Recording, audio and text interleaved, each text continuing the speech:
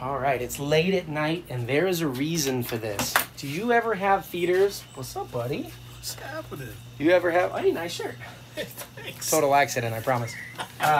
You ever have feeders that didn't want to eat for you, and you had to, like, deviate from your plan to feed frozen thawed and feed live? Then you're going to want to watch this video. I'm going to show you how to do it. First thing to notice is that it was nighttime and we came in here. Rob, what do we got? Hey guys, I'm sorry. You know, we don't normally feed live, but sometimes you got to go the little bit more natural way to coax the babies in. So here's the trick, okay? Especially with the ones we know are stubborn eaters, you are going to use a baby rat whose eyes are still closed. When their eyes are still closed, they don't chew, they don't do damage to your snakes. You know, live feeder warning. I don't think we'll actually see any of the live feeding in here, but just in case, you might want to watch out if you're sensitive to that. So, number one, night, right before you go to bed. This is when the snakes are waking up. Number two, we're going to quietly sneak it in there.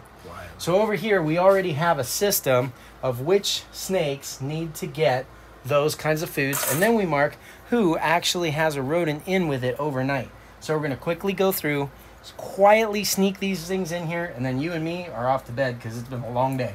Bedtime. Sound good to you? Oh, yeah. All right. So we're going to grab some of our little markers that we put on the tubs. We're going to grab some of our little feeders. We're going to go through, and the rat pups with the eyes closed are the ones who are going to stay in there overnight. Okay, here we go. So we're just going to barely sneak it open. Drop that little dude in. We're not going to disturb the snake inside, and we're going to put on a clip. Okay, ready? I got a clip. Okay, smooth slide that tub. Drop the little dude in. Sorry, buddy. We love you. Thank you. Treat the babies with respect. They are animals too. Here we go. Nature is brutal, but sometimes necessary. All right, so tub after tub. I'm just gonna quietly, remember these guys are waking up in the morning, so I just wanna very quietly sneak that open. Wake up, buddy, breakfast time. Drop them in.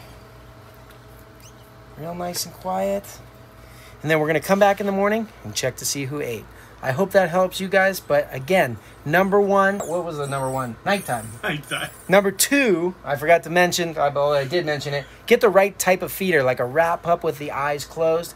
And then number three, don't disturb it. You know, if this is the first time feeding, don't try to put them out there, get them to eat in a different container. Don't do anything. Don't even let them know that you're there. A lot of times people will use a red lamp on their head and do it completely in the dark, but it makes for a worse video. Yeah, so... All right, guys. Hopefully that helps. Good luck out there.